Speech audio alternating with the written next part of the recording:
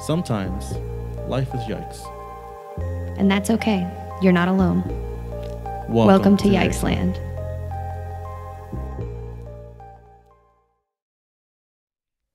Happy New Year's from Yikesland. Happy New Year's from Yikesland. Happy 2019, folks. You made it. We made it. I like it. That's good. That's right. That's right. I'm your host, Jelani Hoon, along with host Chris Fung. Thank you guys for joining us here in the New Year's. We didn't want to leave you guys without a full-fledged episode, but obviously we're still on vacation. It's holidays and stuff like that. So this will be our first, I don't know, what do we call this? I think they're supposed to be minisodes. Is that what? Sure, but I feel like we can make our own name, our own word in Yikesland. This is your tiny sandwich. Welcome to Yikesland, tiny sandwich. I'm the bread. Jelani's the other bread. That's right, and you guys are the filling in the middle that we want to reach. So today we are talking just a little bit about New Year's resolutions and or inspirations. Mm-hmm. This, I think, can be obviously a really difficult topic when you are feeling super depressed. Yeah. Because it's hard to even have hope for like the next 20 minutes. Yeah, that's true. But, and you know, for me even, I sometimes feel really stressed out about the concept of New Year's resolutions because I'm always trying to do better and maybe failing to do better all the time. And so that tends to be something that I can really easily beat myself up about. So we're going to try to talk about our New Year's resolutions or inspirations or just things that we want. But remember that, you know, no pressure. It's important to, you know, forgive ourselves for the things that we can't do and be really proud of the things that we can do, even if they are, today I stayed alive for 20 more minutes. Today I got out of bed. Today I took a shower. Today I made myself a tiny sandwich. That's right. Today you made it to today. That's what counts. New Year's resolutions, inspirations, things like that. Why don't you start us off here? Well, the last couple of years, my New Year's resolution has literally just been stay alive another year. And so first of all, I succeeded for 2018. Great job. That's what we want. But, you know, and that sounds so silly to a person that is, you know, like doesn't struggle with depression or mental illness or other stuff like that. Like it can sound like a really, you know, stupid resolution. But to me, the last couple of years, it has been a really big deal, especially after the Great Depression. So for me, that actually is something that I'm really, really proud of, that I'm literally just still here. And so this year, I'm going to add a couple of things because I feel like I'm gaining strength or whatever. Yeah, you are.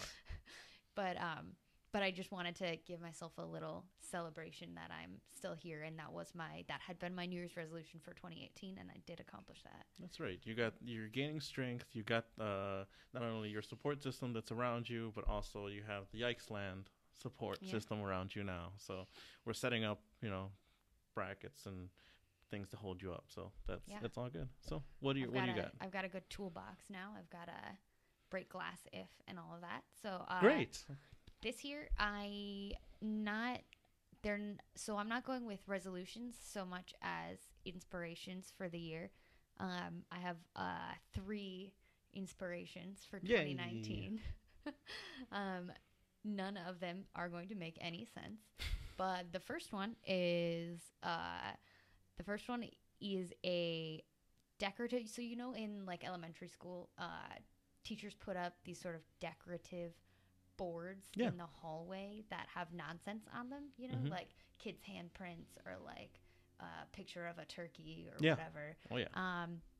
So my inspiration for 2019, my first one, is a board, one of those boards in an inner city elementary school, I think it is, in Chicago, that somebody sent me. That's a skeleton. It says ready for PE. And then he has surrounding him the caption, a positive attitude and gym shoes.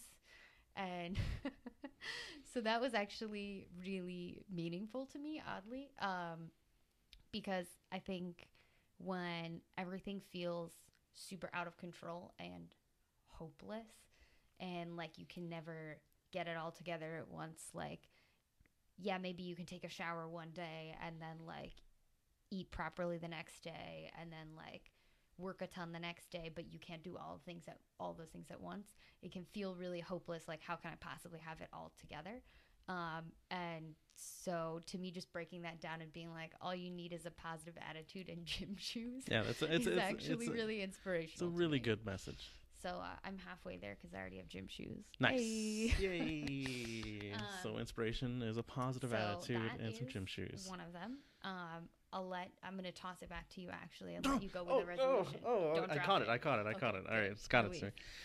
Yeah, I mean, see, resolutions are one of those things where I'd always thought, man, those never work out for anybody. You know, everybody always like, oh, I'm gonna lose so much weight, and they don't, or I'm gonna do all of this, and I've always thought that they're not really a great thing to do, but at the same time, like, in recent years, like, I have thought about it, like, okay, it's the new year. What am I going to do for the new year? You know, and how am I going to treat myself for this new year? Especially since I have dived deep into like really researching or looking at like depression and mental health and like trying to better myself as well. So, I mean, like, looking at everything that's happened to me, I have, you know, like a plan of like how I want to take steps over the next year to try and like get things better. Though, you know, of course, I've left room for me to like depression out, you know, because like that happens every now and then, stall out. But things to keep my mind off of things, creating distractions for myself. That's always been a coping mechanism of myself. And one of the things that I have really been focusing on is like, you know, building up like the show and the network and things like that. So like a resolution of mine for the new year is to you know, get out there and like really push the show more and really like work and like dive into this positive work that we're doing here on Yikesland. So I got some plans in the works, guys. I'm not going to spoil this. Surprise. But there is a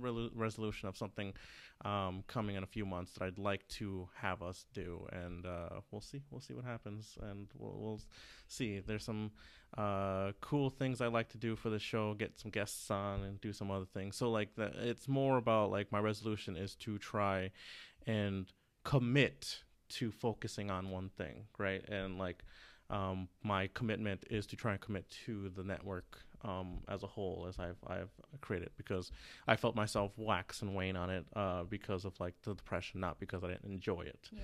And so my New Year's resolution is to commit and focus on like actually bettering, you know, the product and the thing that we're trying to do here at not only Pop Samurai but Yikesland as well, and try and get it up. So that's my resolution for the year. Okay. I guess tossing it back to me, then I will talk about my second inspiration, which kind of builds off of the first one. But I've always been great at staying alive at the bare minimum, but maybe not so great at being actually positive. And that's something that I think I'm trying to work on, especially being around you on the podcast, because I know that you focus on positivity a lot. And I kind of was always like, oh, like I was one of those people that was like, that's not that helpful, like, because life is actually terrible for me. So like, whatever. But it has actually been beneficial to me. Yay! So thank you for that. So my second inspiration is a fat stuffed animal sheep. He's very round. His name is Claude Von Stroke, the sheep, not the DJ. Okay. And he's a really positive guy. He actually has his own Instagram. Maybe we'll have him on as a guest. So, yeah. He's very talkative. No. But it's sort of this like character that I've built up in my head that's like just a constantly positive guy no matter what happens, like no matter what setbacks are. And he should be our first guest. So he should be our constant mascot. That's what happens here. So yeah, I think he was born and raised in Yikesland, obviously. Yes. But just having sort of this idea of like a voice or a character in my head that's not even me, that is really positive, has also kind of started to seep into my own thinking, where like when I get sad, I can literally think and this sounds insane for an adult to be saying, but I can literally think, what would Claude Von Stroke say in this situation? And that has helped me be more positive. So my second inspiration and who I want to be more like is Claude Von Stroke. Nice. Man. So here's the thing I'm going to talk to you about real quick. So, no, I'm not going to do it here. I'm going to do it in the new year. I'll talk about it in the new year. Not do it here. But yeah, that's a nice, great inspiration there. This podcast has been hopefully very beneficial, but to other people, but it's been very beneficial to myself, and that's where I've been able. That's where I came up with the whole break glass in case of depression emergency idea. Since when we first incepted this whole show, and I started looking at like, yeah, I should really start like taking steps to try and like get things better. And so I'd like to, really saying, well, thank you to all the people thank you for joining me on this podcast and everything like that. And it's really great that you're here and also like seeing the you're very like what's the word? Analytical. Yeah. That's the word. Yeah. Blah, I can't speak. Analytical. You're very analytical towards depression and mental health, and I think that has been very positive into like my thinking of everything. And so like you have gone through it, you have thought like many hours and probably days on like everything that is depression and things that you've dealt with. And so seeing your perspective from it and looking at it and seeing it from your side has really like has changed like my view of it, and really like aided me in like looking at it from a different point of view, and really like seeing it from not only my side but from another different point of view. And it's really helped me like try and break down what I need to do or what should be done. And so like it's been very positive, very helpful. So my New Year like inspiration has been you. You have been like very positive, inspirational to me, and how you affected like my thinking of mental health and everything like that. And I think that we not only for the show have complimented each other on that, because I've just been super positive and like emotion like driven, and you have been very like analytical, as you said, and very just like I've thought about it, and like you're very calculating into it. So it's very interesting to see that. So I thank you for that, and thank you for being the inspiration. Well, thank you. And so my final New Year's inspiration, and then I realized I do have one resolution, so okay. I lied earlier. Oh, no. You liar. I will address that later. But my final New Year's inspiration is kind of a constant inspiration for me, but it's my dad. I'm already a lot like him in a lot of sort of structural ways in terms of how my brain is set up and how it thinks and the things that I care about in life.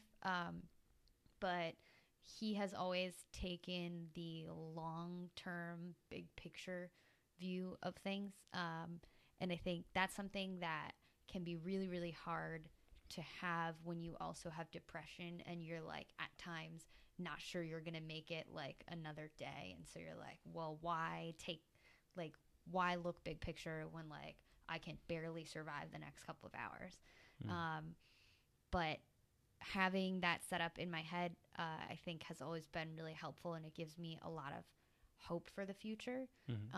He's a person that everybody wants to be around all the time. Like in college, he would come to visit, and all my friends would beg me, like, "Can we take your dad out to dinner?" Yeah, I legitimately, I love your father. Oh yeah, and you and my dad I legitimately had love a big your connection father. when the first time you met. He is, Papa Fong out there is an amazing gentleman, and he has such a great outlook on everything. And I just that long conversation I had with him when I did meet him was amazing, and talking to him, and I mean, behind the scenes, guys, he was the inception of my Yike, and that's where he started that, and we have picked up that ball and carried it, and hopefully it'll be a thing for our podcast for the unforeseeable future. Like he's a great guy. Yeah, he's a solid dude. So just taking kind of that big picture view where you're always moving forward. And even though sometimes you're not moving forward as quickly, sometimes you have to like give yourself a break because you're burnt out or you're sad. But then knowing that you're going to get back up again and pick up steam again, that's something that I think that I would like to think about more and bring into my life more in 2019. So my dad is my third inspiration for 2019. Wow. And now my forgotten resolution, which is that I'm going to go back to therapy in 2019. Really? Yeah. Look at I that. have emailed my old therapist who I really liked, and so I would like to start seeing him again. Bravo.